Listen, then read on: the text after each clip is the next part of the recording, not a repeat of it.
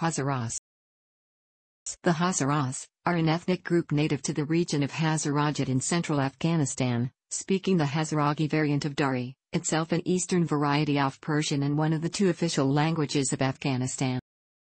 They are the third largest ethnic group in Afghanistan. They also make up a significant minority group in the neighboring Pakistan, with a population of over 650,000 to 900,000, largely living in the region of Quetta.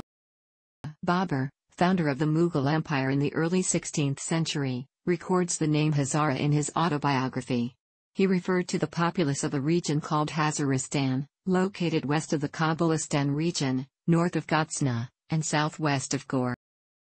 The conventional theory is that the name Hazara derives from the Persian word for thousand. It may be the translation of the Mongol word, or, a military unit of 1,000 soldiers at the time of Genghis Khan. With time, the term Hazar could have been substituted for the Mongol word and now stands for the group of people, while the Hazaras in their native language always call themselves, and. The origins of the Hazara have not been fully reconstructed. Significant inter-Asian descent, in historical context, Turkic and Mongol, is impossible to rule out because the Hazara's physical attributes, facial bone structures and parts of their culture and language resemble those of Mongolians and Central Asian Turks. Thus, it is widely and popularly believed that Hazara have Mongolian ancestry.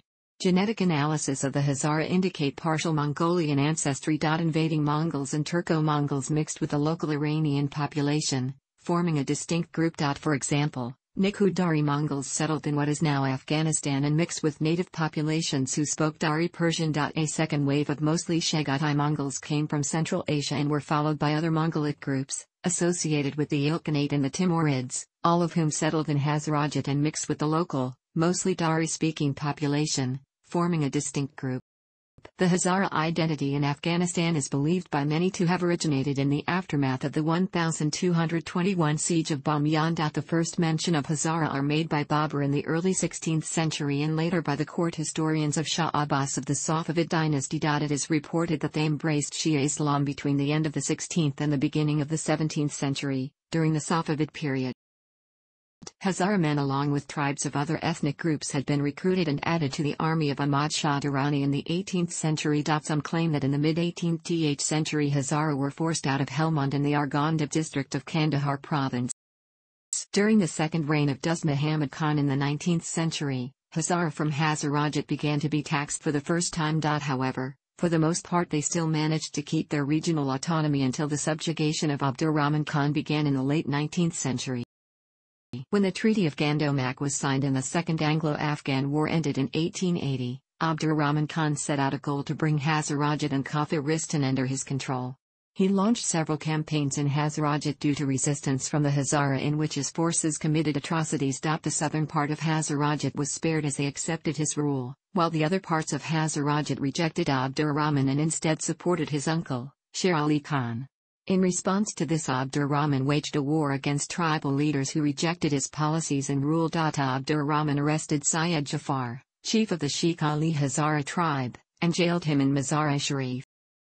The 1888 to 1893 uprisings of Hazaras occurred when the Treaty of Gandomak was signed and the Second Anglo-Afghan War ended in 1880, causing Abdurrahman Khan to set out on a goal to bring Hazarajat and Kafiristan under his control.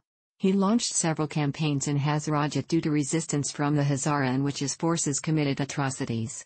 The southern part of Hazarajat was spared as they accepted his rule, while the other parts of Hazarajat rejected Abdurrahman and instead supported his uncle, Sher Ali Khan. In response to this, Abdurrahman waged a war against tribal leaders who rejected his policies and rule. Abdurrahman arrested Syed Jafar, chief of the Sheikh Ali Hazara tribe, and jailed him in Mazar-e-Sharif. These campaigns had a catastrophic impact on the demographics of Hazaras, causing 60% of them to perish or become displaced. In 1901, Habibullah Khan, Abdurrahman's successor, granted amnesty to all people who were exiled by his predecessor. However, the division between the Afghan government and the Hazara people was already made too deep under Abdurrahman. Hazara continued to face severe social, economic and political discrimination through most of the 20th century. In 1933, King Muhammad Nader Khan was assassinated by Abdul Khalik Hazara. The Afghan government captured and executed him later, along with several of his innocent family members. Mistrust of the central government by the Hazaras and local uprisings continued. In particular, in the 1940s, during Zahir Shah's rule, a revolt took place against new taxes that were exclusively imposed on the Hazara. The Kuchi nomads meanwhile not only were exempted from taxes, but also received allowances from the Afghan government. The angry rebels began capturing and killing government officials. In response, the central government sent a force to subdue their region and later removed the taxes. During the Soviet-Afghan War, the Hazarajat region did not see as much heavy fighting as other regions of Afghanistan. However, rival Hazara political factions fought. The division was between the Tanzania-Nasli-na-I Hazara, a party based in Quetta, of Hazara nationalists and secular intellectuals, and the pro-Khomeini Islamist parties backed by the new Islamic Republic of Iran. By 1979, the Iran-backed Islamist groups liberated Hazarajat from the central Soviet-backed Afghan government and later took entire control of Hazarajat away from the secularists. By 1984, after severe fighting, the secularist groups lost all their power to the Islamists. As the Soviets withdrew in 1989, the Islamist groups felt the need to broaden their political appeal and turn their focus to Hazara ethnic nationalism. This led to establishment of the Hizb-i-Wahdat, an alliance of all the Hazara resistance groups, except the Harakat-i-Islami. In 1992, with the fall of Kabul, the Harakat-i-Islami took sides with Burhanuddin Rabbani's government while the Hizb-i-Wahdat took sides with the opposition. The Hizb-i-Wahdat was eventually forced out of Kabul in 1995 when the Taliban movement captured and killed their leader Abdulali Mazari. With the Taliban's capture of Kabul in 1996, all the Hazara groups united with the new Northern Alliance against the common new enemy. However, it was too late, and despite the fierce resistance, Hazarajat fell to the Taliban by 1998.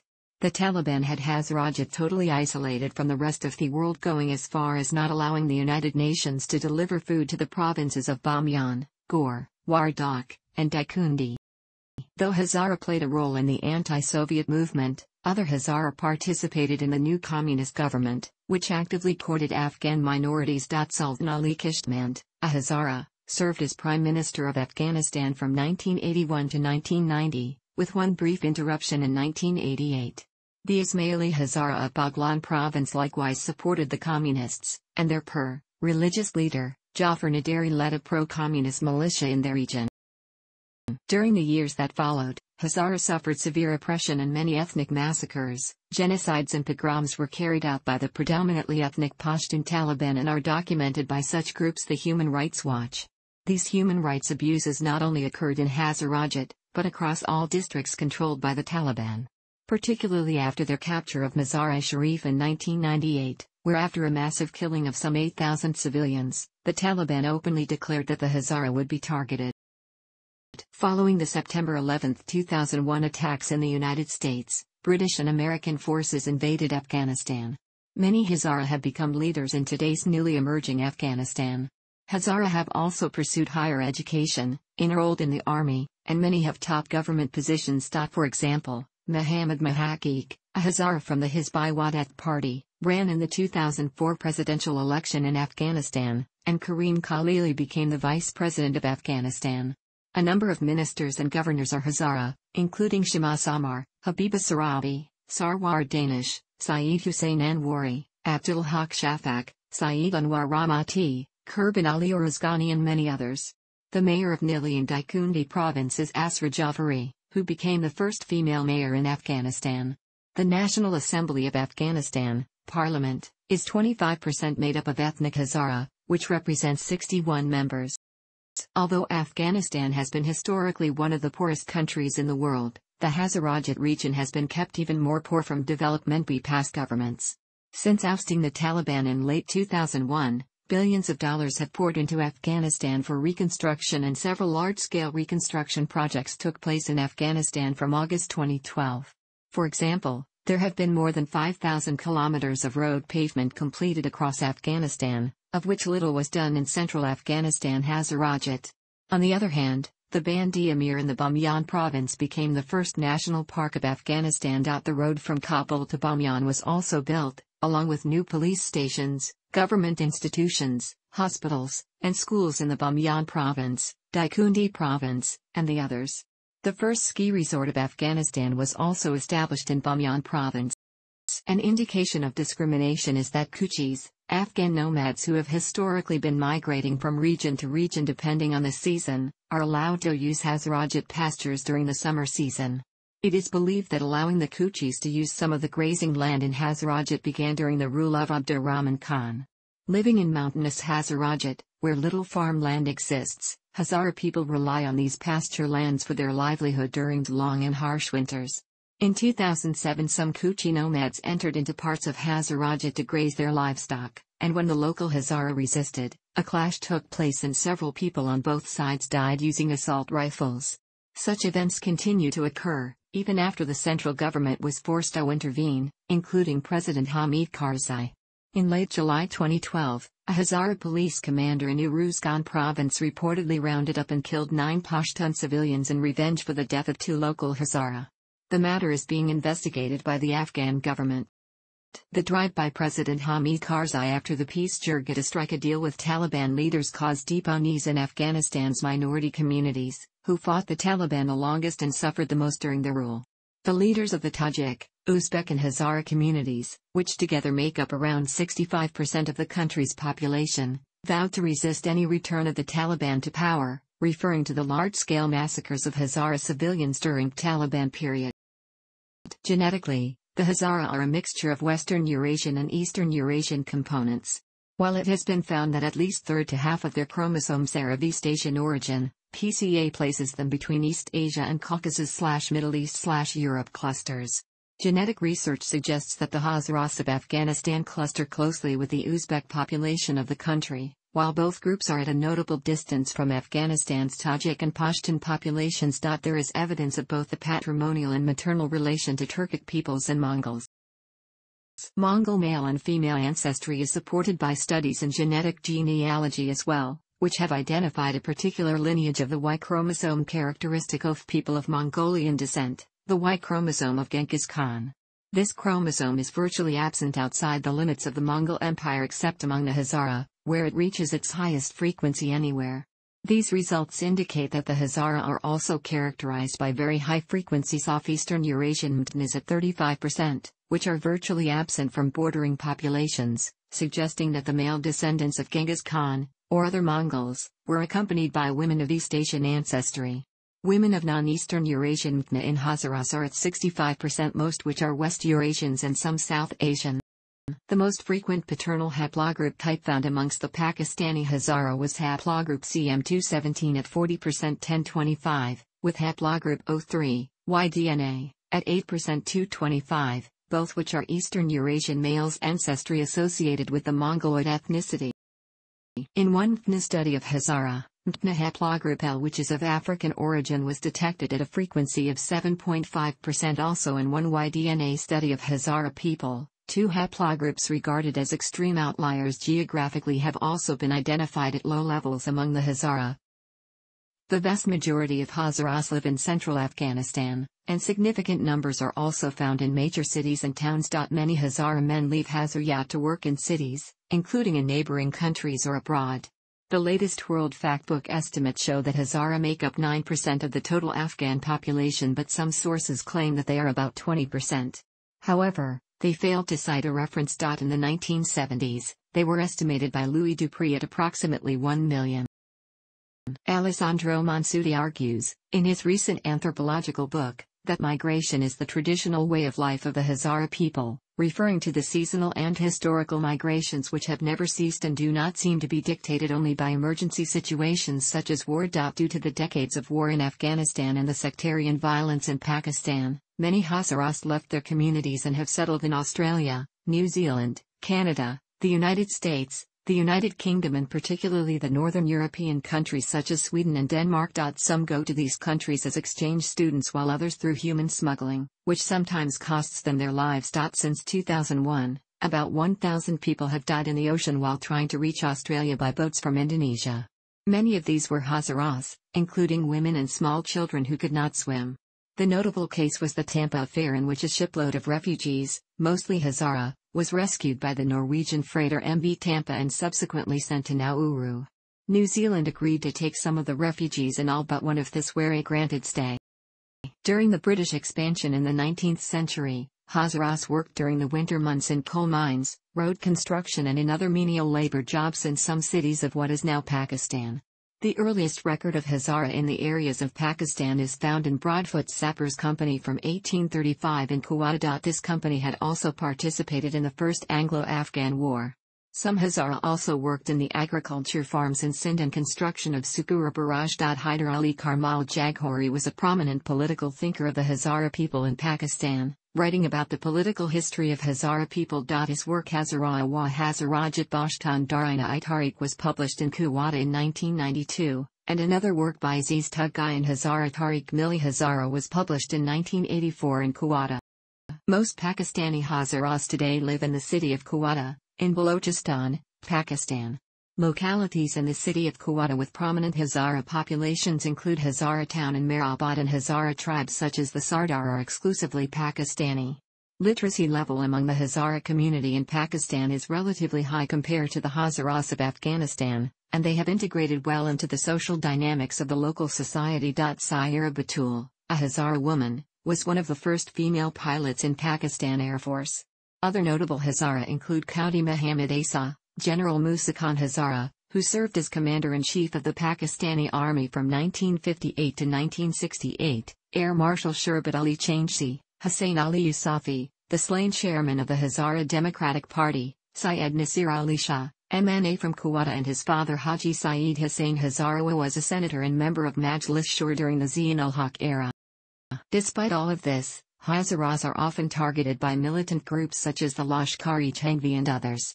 Activists say at least 800 to 1,000 Hazaras have been killed since 1999, and the pace is quickening. More than 100 have been murdered in and around Quetta since January, according to Human Rights Watch. The political representation of the community is served by Hazara Democratic Party, a secular liberal democratic party, headed by Abdul Khalik Hazara. Over the many years, as a result of political unrest in Afghanistan, some Hazaras have migrated to Iran. The local Hazara population has been estimated at 500,000 people, of which at least one-third have spent more than half their life in Iran. They have complained of discrimination in Iran. In March 2011, Eurasia Daily Monitor reported that representatives of Hazara community in Iran have asked Mongolia to intervene in supporting their case with Iranian government and prevent Iranian forced repatriation to Afghanistan. The Hazara, outside of Hazarajat, have adopted the cultures of the cities where they dwell, and in many cases they have become Pashtunized and Persianized, resembling customs and traditions of the Afghan Tajiks and Pashtuns. Traditionally, the Hazara are highland farmers, and although sedentary, in the Hazarajat, they have retained many of their own customs and traditions, some of which are more closely related to those of Central Asia than to those of the Afghan Tajiks. For instance, many Hazara musicians are widely hailed as being skilled in playing the dambura, a regional and native instrument, a lute instrument similarly found in other Central Asian nations such as Tajikistan and Uzbekistan. The Hazara live in houses rather than tents, Anak people in tents rather than houses. Hazara people living in Hazarajat, Hazaristan, areas speak the Hazaragi language of Afghanistan, which is infused with a significant number of Altaic loanwords including Mongolic and Turkic. The primary differences between Dari and Hazaragi are the accent and Hazaragi's greater array of some Altaic loanwords. Despite these differences, Hazaragi is mutually intelligible with Dari, one of the official languages of Afghanistan. Many of the urban Hazara in the larger cities such as Kabul and Mazar-e-Sharif no longer speak Hazaragi but speak standard literary Dari, usually the Kabuli dialect, or other regional varieties of Dari, for example the Khorasani dialect in the western region of Herat. Hazara are predominantly Shia Muslims, mostly of the Twelver sect and some Ismaili. Since the majority of Afghans practice Sunni Islam, this may have contributed to the discrimination against the Hazara. Hazara probably converted to Shiism during the first part of the 16th century, in the early days of the Safavid dynasty.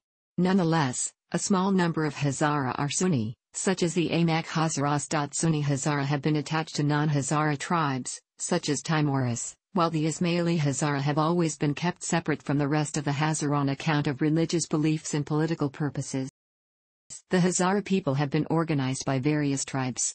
The Dazangi are the largest tribe, representing 57.2% of the Hazara population. However, more recently and since the inclusion of the Hazara into the Afghan state, Tribal affiliations have been disappearing and former tribal names Shikali, Jaghori, Ghaznachi, Muhammad Khwaja, Bisud, Uruskhani, Daikundi, Dazangi and Turkmani are also disappearing. There are smaller tribes such as Surkishme, Kalakashki, Dimardati, Wazirjai that have remained a minority among the Hazara tribes. The different tribes come from regions such as Parwan, Bamiyan, Ghazni and Maidanshar and have spread outwards from Hazarajat, main city, into Kabul and other parts of Afghanistan. Many Hazara are engaged in different sports. Rohullah Nikpai won a bronze medal in Taekwondo in the Beijing Olympics 2008, beating world champion Juan Antonio Ramos of Spain 4-1 in a playoff final. It was Afghanistan's first ever Olympic medal. He then won a second Olympic medal for Afghanistan in the London 2012 Games. Afghanistan's first female Olympic athlete Friba Rezai competed in judo at the 2004 Athens Olympics, but was eliminated in the first round of competition. Other famous Hazara athletes are Syed Abdul Jalil Wais, badminton, and Ali Hazara, football. Syed Abdul Jalil Wais was the first ever badminton player representing Afghanistan in Asian Junior Championships in 2005, where he produced the first win for his country against Iraq, with 15-13, 15-1. He participated in several international championships since 2005 and achieved victories against Australia, Philippines, and Mongolia. Hamid Rahimi is a new boxer from Afghanistan and lives in Germany. Zohib Islam Amiri, the former captain of Afghanistan's national football team, is also of Hazara descent. A Pakistani Hazara named Syed Abrar Hussain Shah, a former Olympic boxer, served as Deputy Director General of the Pakistan Sports Board. Shah represented Pakistan 3 times at the Olympics and won a gold medal at the 1990 Asian Games in Beijing. Some Hazara from Pakistan have also excelled in sports and have received numerous awards, particularly in boxing, football and in field hockey. Qayyum Changsi, a legendary Pakistani football player, was a Hazara. New Hazara youngsters are seen to appear in many sports in Pakistan, including boys and girls from Hazara Town and Mehrabad. Rajab Ali Hazara, who is leading under-16 Pakistan football team, is captain, and many other youngsters representing Hazaras in sports in Pakistan. Thanks for watching. Don't forget like the video and don't forget to subscribe.